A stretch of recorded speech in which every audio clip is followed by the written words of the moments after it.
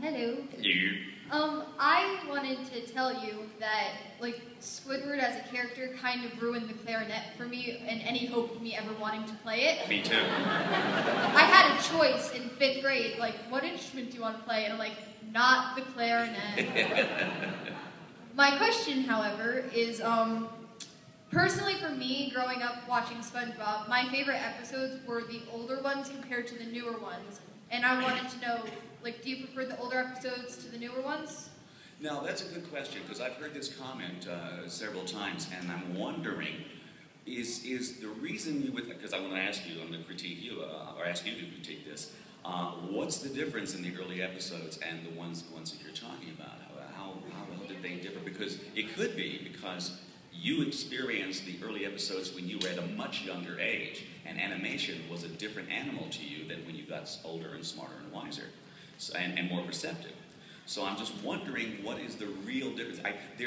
All shows have evolution. The writers come and go, and sometimes the new writers are in keeping with what made the initial show good, and sometimes they're not. You get away from that, and then you get back to it a little bit later when you realize you've made a mistake. So, do you have any idea about what the initial shows were that give you that comment? I honestly thought they were more clever, like, and funnier the way they went on. Like, with the episode where they got stranded in the forest and the plane dropped a bunch of supplies and the conch shell. Ringing any bells? I'm not good with names. Yeah. Okay, that, I loved it. It was, I wanted to say beautiful, but genius for me. And I just thought they were more clever than, like, the newer episodes with, like, how Plankton does stuff, all of that jazz. Yeah, I'll have to say, one of the things that I like about the initial episodes, and I'm answering my own question here, was they would do things called an abstraction, where they would take a little action and repeat it over and over and over again until it became funny, like SpongeBob's laughter or something over and over, and it was very simple, not a whole lot of dialogue.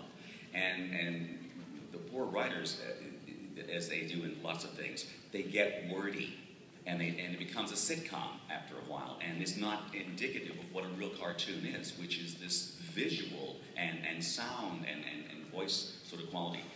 Plankton's a great example of that. I don't mean to mean-mouth him, but when Plankton's in an episode, he's very verbose. I mean, it's all him talking the entire time, and although it's funny, it's not what cartoons are about. You don't even have to have a cartoon. It could be a live action.